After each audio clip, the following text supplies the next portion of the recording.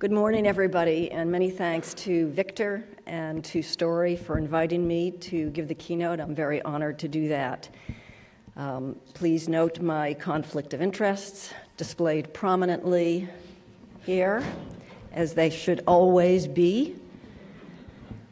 And I want to use this 30 minutes, and how do I control the slides from here? This way? Nope. Green button. Got it. Thank you. I'd like to spend the 30 minutes in two ways. First is to give you some background about the revolution that is occurring and has occurred over the last decade and a half in cancer treatment, because this is an amazing time for cancer. And I'm thrilled that the rest of the day is going to be devoted to really exploring that in some detail. And in the second part of my presentation, I'd like to tell you a story from my own laboratory about a new signaling pathway that we discovered that we think can reprogram what we're calling a hostile tumor microenvironment. So let's get going. As Story alluded to, this is an amazing time for cancer. We've made great progress, but we have much, much further to go. Cancer deaths are the highest cause of death in the ages 45 to 64, and will soon succeed cardiovascular disease in those of us who are over 65. Interestingly, the proportion of the U.S. population that dies from cancer has not really changed, and that's probably because we're all getting older, and the biggest risk for cancer, of course, is aging. Now, we've made some excellent progress in some cancers, like breast cancer, Hodgkin's lymphoma, acute lymphocytic leukemia. Sidney Farber from Dana-Farber was the individual who first showed that you could cure a child with ALL by chemotherapy, and he received a lot of skepticism at the time that he was poisoning these young kids with chemo, but he said, look, 100% of them are going to die anyway, so let's try it, and it worked. But there are some cancers that have proven incredibly intransigent, totally resistant to all of the therapies we've tried, and that includes ovarian cancer and glioblastoma and pancreatic cancer. These are cancers with which we've made very, very little progress. So what I consider the key innovations in cancer treatment, and you're going to hear a lot more about these in detail this afternoon. Cancer genomics, the understanding that each tumor has a unique genetic mutation, and that if we can develop drugs against that unique genetic mutation, we can have astounding responses. And you'll hear a lot about that from Levi Garraway's panel. Nellie Polyak from Dana-Farber is on that panel as well. I'm going to talk about immuno-oncology and how we activate the immune system. Epigenetics, the third code, the code that lies above the DNA. And that is basically taking a cancer cell and making it go backwards and turning it into a normal cell. And I don't think we're going to talk much about that this afternoon, but it's an emerging area that has aroused a lot of excitement. And then, of course, prevention and early detection, and you're going to hear from Ken Offit and others about some of the new advances that have been made there.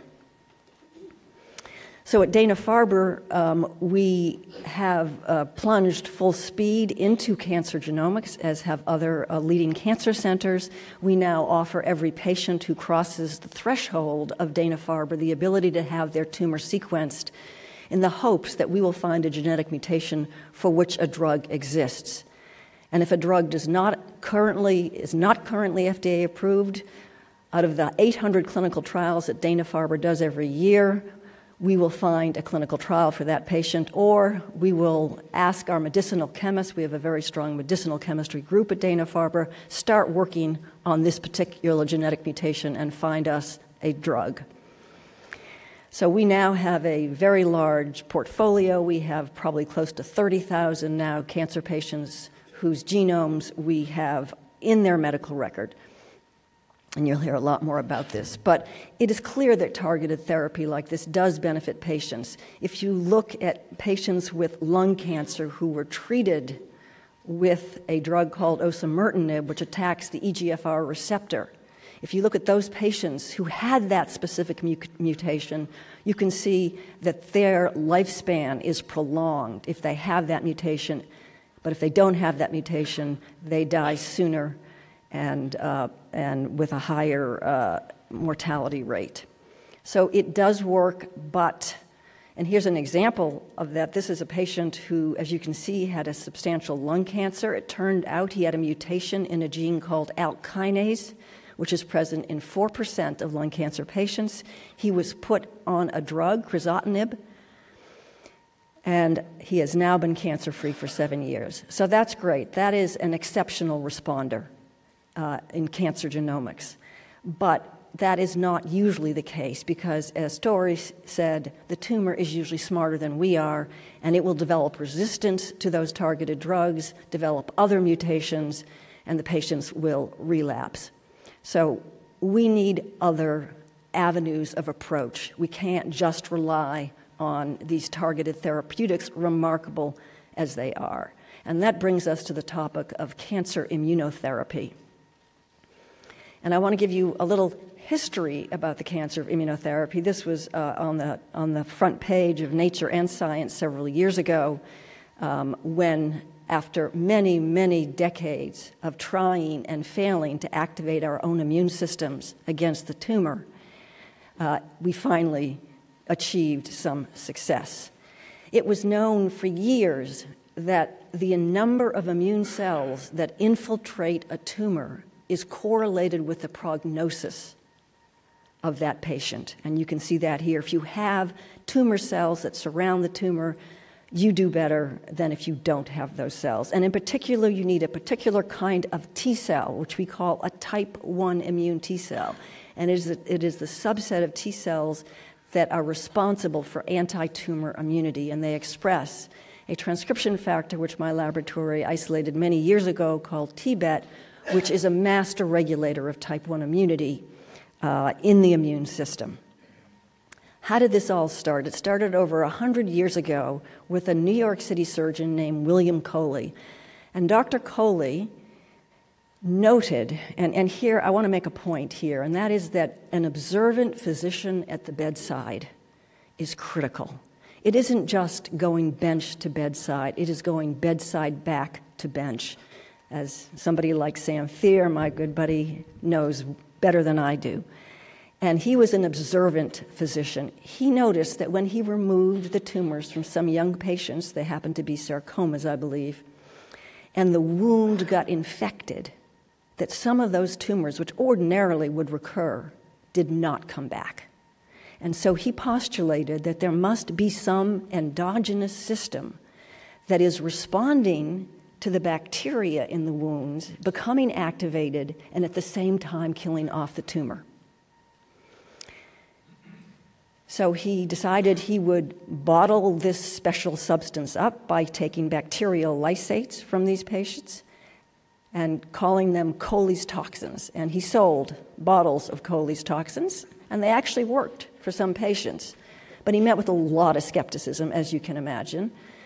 And frankly, some of the best research and some of the most important discoveries are met with a lot of skepticism. So as a scientist, you have to really be willing to persist and pursue. In any case, it was supplanted by chemotherapy and radiation therapy.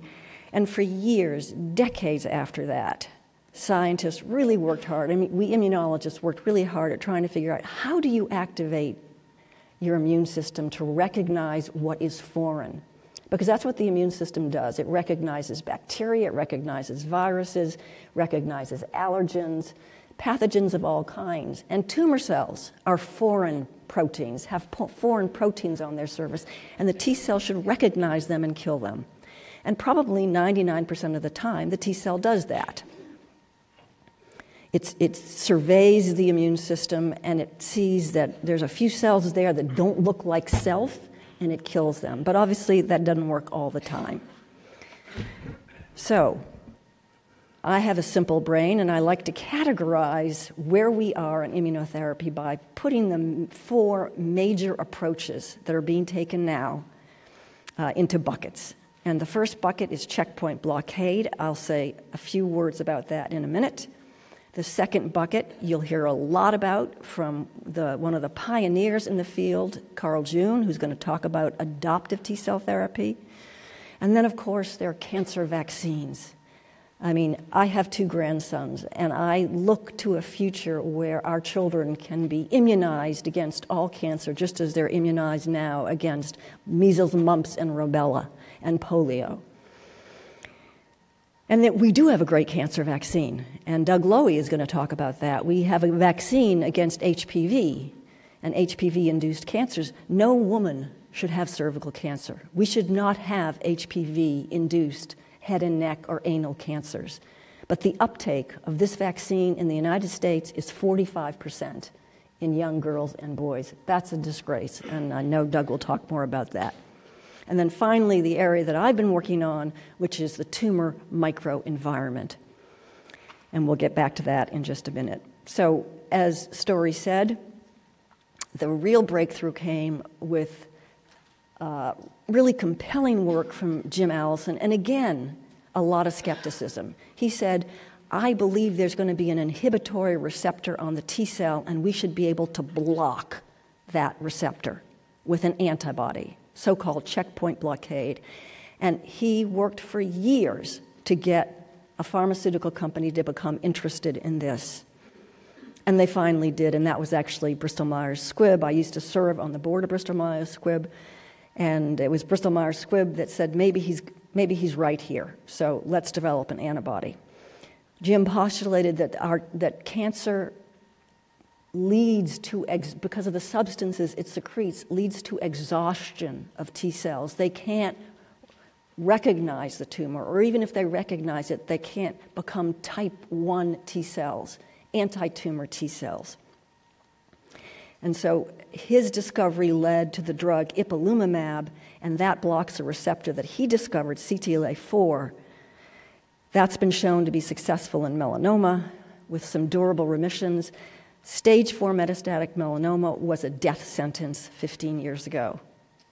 20% of the patients with stage 4 melanoma that were treated with this drug are alive today with no obvious signs of disease. That's pretty remarkable.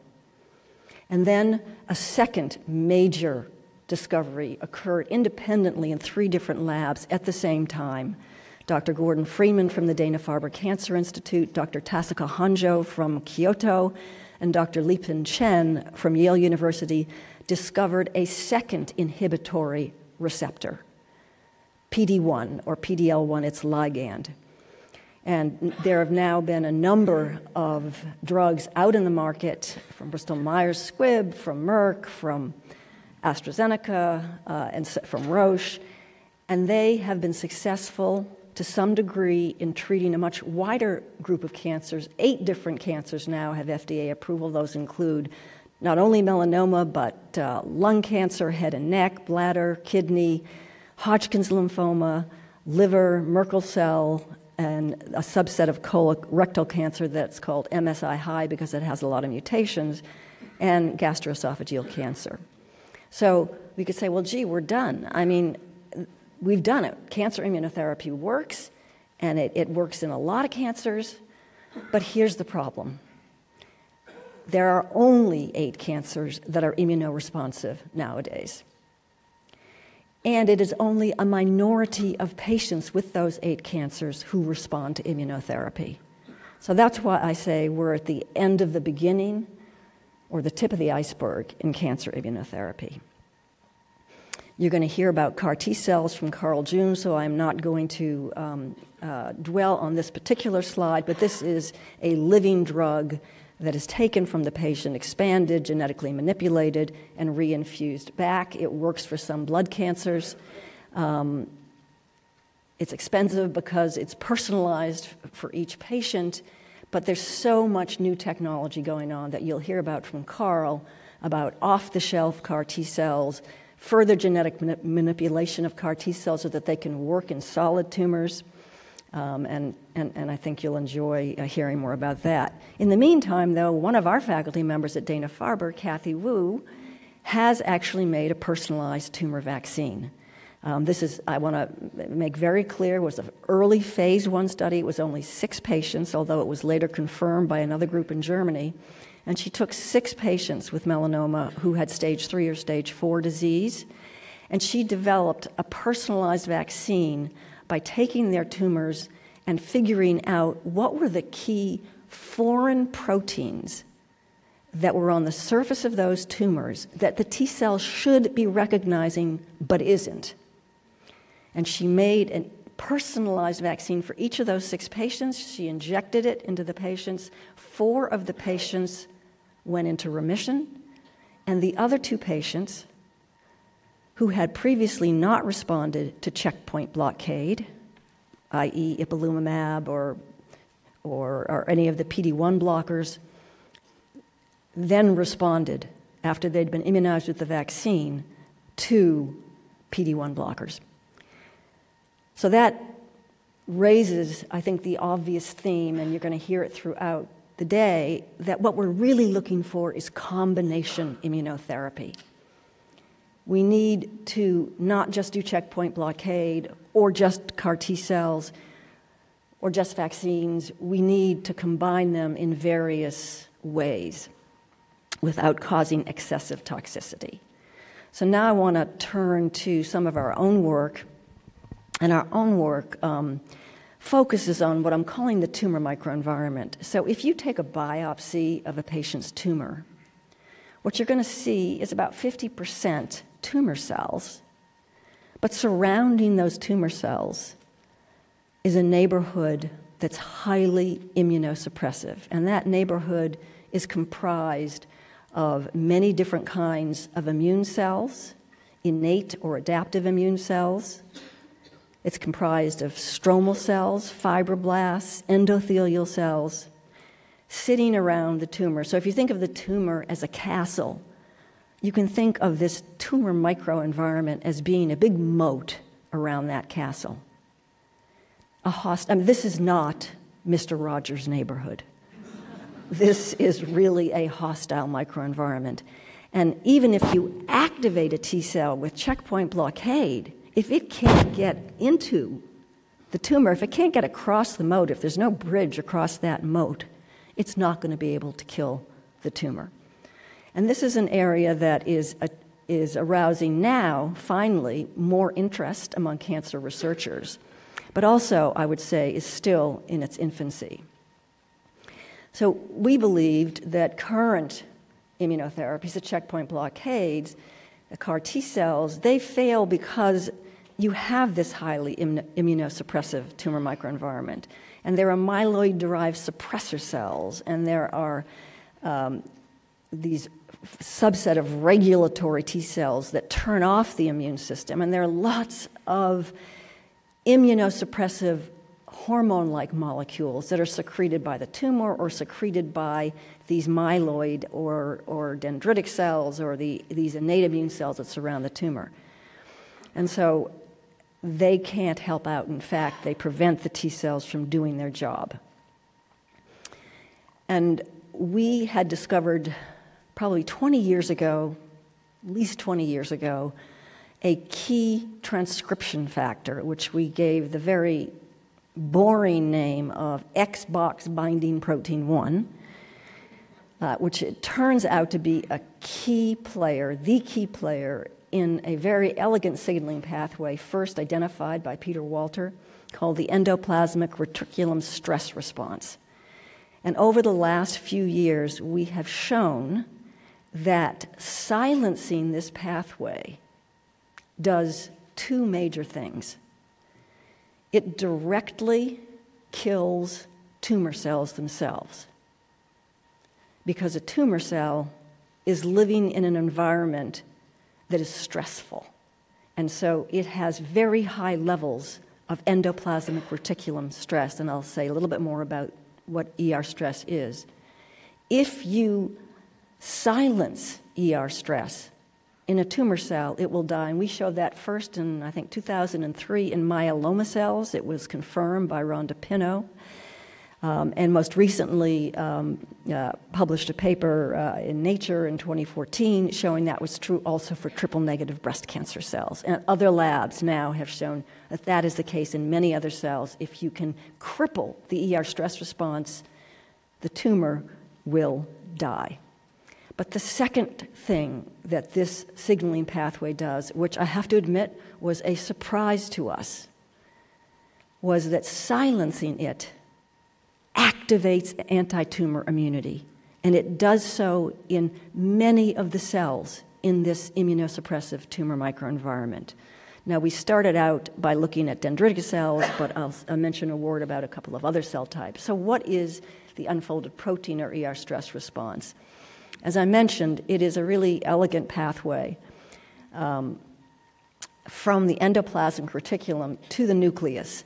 And its function is to protect cells from stress. And that stress can be delivered by the presence of misfolded or unfolded proteins in the endoplasmic reticulum, but it also can be activated by low pH, by absence of enough glucose, nutrient deprivation, low pH, and reactive oxygen species, all of which characterize the tumor microenvironment.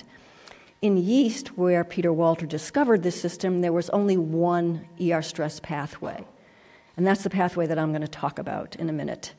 But in mammalian cells, there actually are 3 ER stress sensors, and each of them do somewhat different things.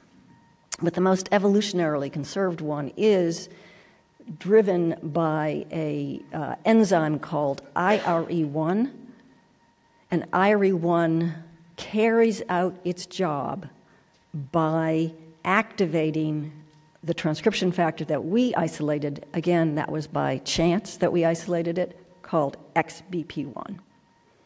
So if you think about the tumor microenvironment, as I said, it's a hostile environment. It's hypoxic. There's not enough nutrients for the tumor cell. And you also have the effect of chemotherapy and radiation therapy, which also activate the ER stress response. And then, of course, there are genetic mutations that are introduced into the tumor cell, and that also can activate the ER stress response. And that activates what we call the unfolded protein or ER stress response. There are the 3 arms. We're going to talk about IRE1, but these are 3 transmembrane ER sensors that live in the ER membrane, and this is what they do. They serve a useful purpose in normal cells by helping proteins fold correctly and get translated and secreted. But if the system is disturbed, then those cells die, which is a good thing when we're talking about cancer. So IRE1 is an unusual enzyme. It sits as a monomer in the membrane of the endoplasmic reticulum. Its cytosolic domain contains a kinase domain, and the kinase domain autophosphorylates IRE1, and then it dimerizes. So the active form is a dimer that is phosphorylated, self-phosphorylated. There have been no other known substrates for that kinase. Now, the interesting thing is that that kinase domain also activates a very unusual endoribonuclease domain, which converts the transcription factor, XBP1, from an inactive transcription factor into a very potent transcription factor by splicing out a little bit of the sequence of XBP1 and putting it into a different reading frame. You get activation. And that's important because XBP1 then controls many different genetic programs in the nucleus. It induces the expression of chaperones and ER-associated degradation machinery. It allows the ER to expand. It assures quality control. And so what I want to tell you about is a little story of what this does to the immune system in one of the cancers that we all know has proven to be very intransigent, and that's ovarian cancer. And this is the work of Juan Cubillos Ruiz, who's now an assistant professor at Weill Cornell. And Juan came to the lab very interested, had done his work his PhD work on dendritic cells in ovarian cancer, and he came to the lab with the express purpose of figuring out whether this ER stress pathway had anything to do with the immune system. And ovarian cancer is not a good cancer to have. If you can catch it early, which is the exception, 15% of patients present early, you can cure it by surgery. But most women present with vague symptoms of abdominal pain, discomfort, change in bowel habits, and noticing that their abdomens are swelling. And by that time, it's too late. The cancer has metastasized to throughout the peritoneal cavity, and the overall 5-year survival rates for ovarian cancer are dismal, absolutely dismal. So what Juan did was to ask whether in ovarian cancer these very dysfunctional dendritic cells, and dendritic cells are small cells discovered by Ralph Steinman. He won the Nobel Prize on his deathbed because he died of pancreatic cancer. A cell discovered by Ralph Steinman, again, a lot of skepticism. Didn't get his grants, he didn't get his papers published because nobody believed this cell existed. Well, it turns out this is the key cell that activates T cells. And if this cell is exhausted and immunosuppressed, you will not activate T cells. And it's immunosuppressed. It secretes all these factors that encourage the growth of blood vessels that nourish the tumor. It expresses all these immunosuppressive molecules, and it's unable to activate the T cell. What Juan asked was, is it because dendritic cells have high levels of ER stress that they are making this a hostile tumor microenvironment? And what he did to answer that question was to specifically genetically delete either IRE1 or XBP1, doesn't matter, the results are the same, specifically in dendritic cells in a couple different models of ovarian cancer in animals. And when he did that, you can see that the animals that did not express IRE1 or XBP1 in dendritic cells were activated. They activated T cells, and as a consequence, you can see that the ovarian tumors on the bottom of the panel are much smaller than they are in their littermate controls, and these animals' tumor volume is decreased. They also survive longer. I like this particular model because it's what we call a GEM model. It's a model where the two most common genetic mutations in people with ovarian cancer are duplicated in an animal, and that's KRAS P53. So it looks as much like the human as one can make it. But as I said, most ovarian cancer presents as highly metastatic disease, and so Juan also asked if we ablate either of these proteins in dendritic cells, what happens in metastatic cancer after you've injected a very aggressive ovarian cancer cell line, and found similar results. Survival is prolonged. You can see that compared to all the peritoneal metastases you see in the wild-type animals, in those that have deleted XBP1 selectively in dendritic cells, those dendritic cells are active, they're activating T cells, and you don't see peritoneal tumors there. So the mechanism by which this works is complicated. Don't have time to explain it, but we were able to demonstrate that when you take these dendritic cells that lack the expression of this signaling pathway, they're now able to activate type 1 T cells, and those type 1 T cells now make the anti-tumor cytokine interferon gamma and granzyme B, and they're able to attack the tumor and kill it. Another interesting and unexpected finding was at the same time, by means that we don't understand yet, you actually get a decrease in the number of these suppressive cells called T regulatory cells. So there are fewer of those, but there are more of the very activated type 1 anti-tumor T cells.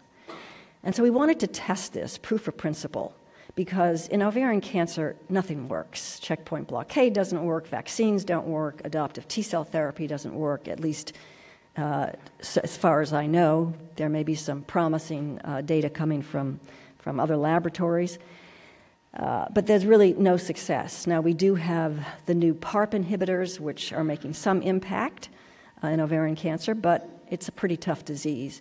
And so we asked, what happens if you take nanoparticles that encompass, that surround what we call an siRNA? So we've knocked down the expression of this pathway in tumor-resident dendritic cells. So if you inject these nanoparticles that encapsulate these siRNAs, and you haven't completely wiped out the expression of XBP1 or IRE1, but you markedly diminished it. If you inject them in an animal who has already metastatic disease, what happens is that you increase the anti-tumor immune responses by evoking the type 1 immune T cell. And you can see that here, just looking at the bars for interferon gamma and granzyme B in the tumor-infiltrating lymphocytes. You get much more interferon gamma, much more granzyme B, and sure enough, the tumor recedes. But that led us to say, well, you're going to hear about adoptive cell therapy from Carl for T cells. But the field is expanding, and now people are looking at natural killer cells. And we thought, well, maybe dendritic cells could help. What if we, at the time of surgery, in a woman who has advanced disease, we take the ascites out, we purify dendritic cells, we silence XBP1 or IRE1, and then we put them back in. Now, we haven't obviously done this in patients yet, but we've done it in mice. And when we do that, these adoptively transferred dendritic cells that lack ER stress are actually dominant, and they can overcome the immunosuppressive dendritic cells that are present in the mouse already and have a significant effect on survival and tumor volume, as you can see here in this slide. So one possibility is, could we consider this as an adoptive dendritic cell therapy in these patients by infusing through a port? After the tumor has been debulked, patient's been on chemotherapy, now you can introduce these silenced dendritic cells.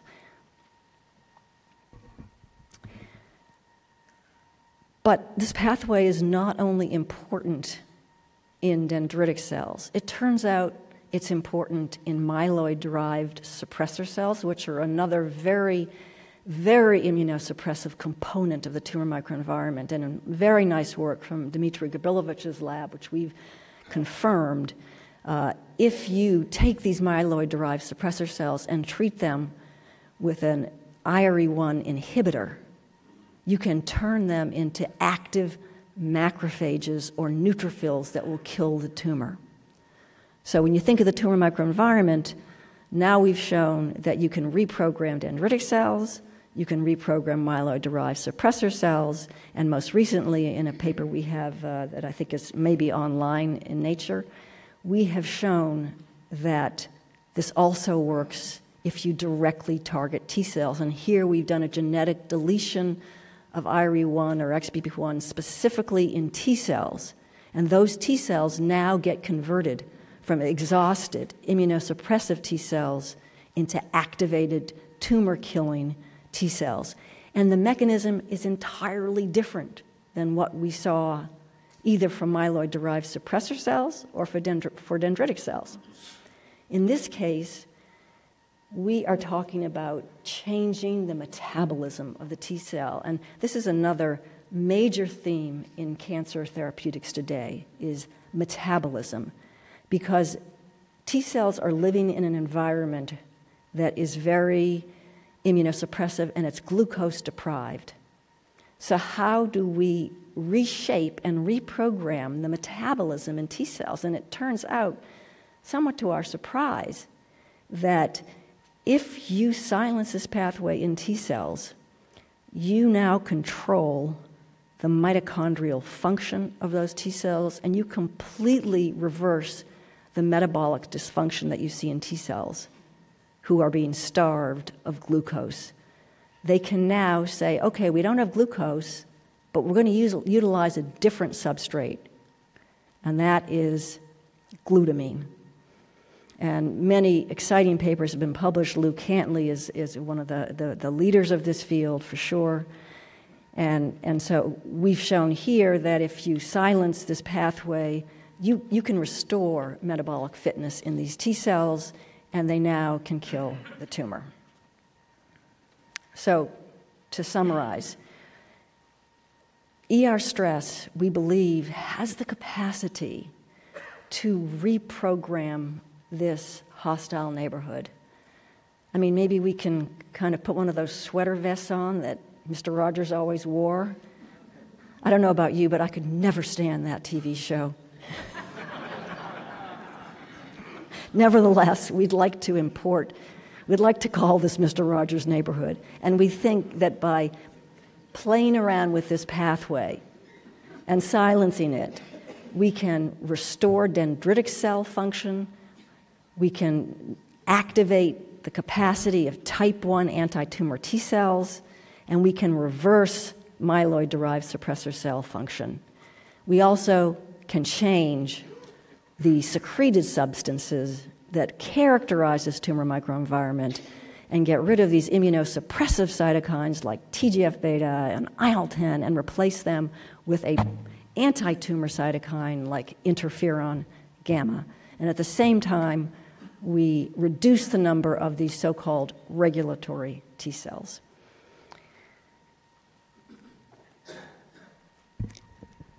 Because we believe that this is a possibility, we have founded a company, and that was on my conflict of interest slide, to try to develop and identify very, very potent small molecules that inhibit this enzyme. Enzymes are good targets for drug discovery, and Keyvan Shokat will speak more about how one creates small molecules that work to inhibit cancer. And the beauty of this particular pathway is that it's a double whammy, because if you can inhibit it, you will get direct inhibition of tumor growth at the same time that you're activating anti-tumor immunity. So fingers crossed that we can come up with some of these potent small molecule inhibitors, and then hope that they work not just in mice, but also in humans, because we've cured a lot of mice of cancer and hasn't translated to the human. But we have much better systems nowadays.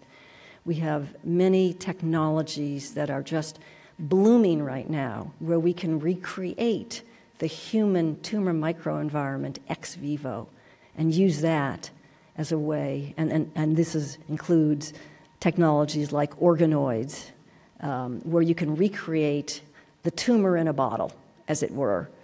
And that's going to prove very useful for testing new drugs and for testing combinations of drugs, and that will help our patients. And with that, I thank you so much for listening, and I particularly want to acknowledge Juan Cubillos Ruiz and Minkyung Song, who was a graduate student that Juan and I co-mentored for the work on T cells. Thank you.